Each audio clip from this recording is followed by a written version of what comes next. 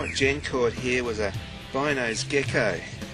It's a fairly common gecko found throughout most of Australia, and its little feet haven't got the big suction cups on that you normally see with geckos, so it doesn't climb as much as other geckos, so people don't see it in the house as much or around the house.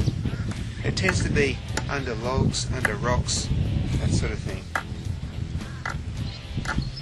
He's a gorgeous guy, and he was underneath a big slab of cement, and it was under there with some very unsavoury characters.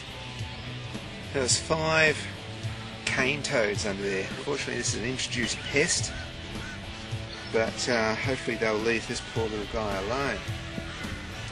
Might stick him under another rock away from those nasty cane toads. Yeah, alright. Okay, let's let him go down here somewhere. Okay.